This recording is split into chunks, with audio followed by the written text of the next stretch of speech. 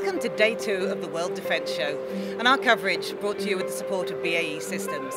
Today, as well as the latest news from the show, we're also going to be focusing on the cutting-edge technology that is changing the face of the defence industry. The Saudi armed forces are leveraging technology in all areas, from the use of remotely controlled bomb disposal units to the civil defence's NEO UAV, equipped with cameras and US nuclear sensor modules, to gather data and assess the threat of leakage of radiation or chemicals. But the technology of threats is also advancing, so the defence capabilities must evolve to counteract them.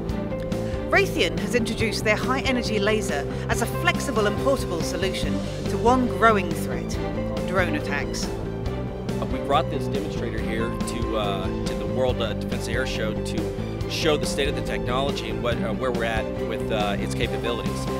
This particular system is designed in the 15 kilowatt range, and its primary targets and objectives are smaller drones or commercial off-the-shelf drones like this one right here.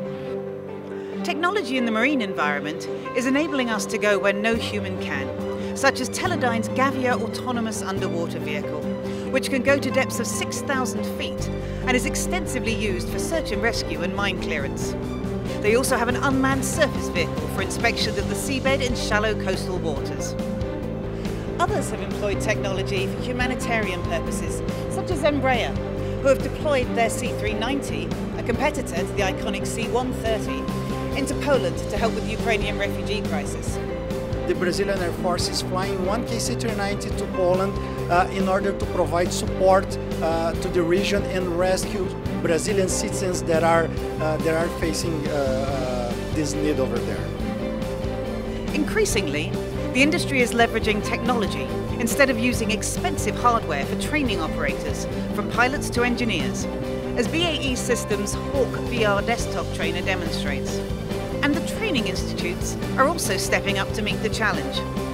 The International Aviation Technical College at Riyadh, operated by ARX Aerospace and Defence, has brought in a range of new training specialisations, including cybersecurity, air defence and e-warfare.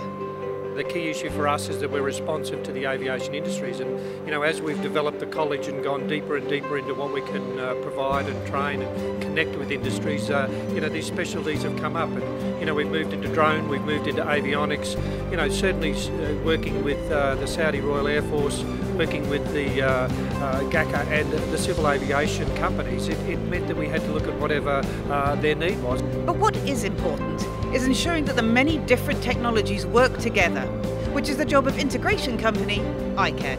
We're into all different types of technologies. In this stand today we're emphasizing on 4 different sectors. We have a lot got to do with robotics, we have a lot got to do with physical security, particularly in marine and underground. We also have a lot in applications and artificial intelligence, and we have a lot in the energy sector. All these technologies come together, they talk together, and this is what ICAD does locally, internationally, and hopefully also develop our own technologies sometime very soon. It's been a fascinating day discovering the interoperable capabilities of the defence sector. And when it comes to technology, we barely scratched the surface. We'll be back tomorrow for another exciting day of discoveries, thanks to BAE Systems. But until then, goodbye.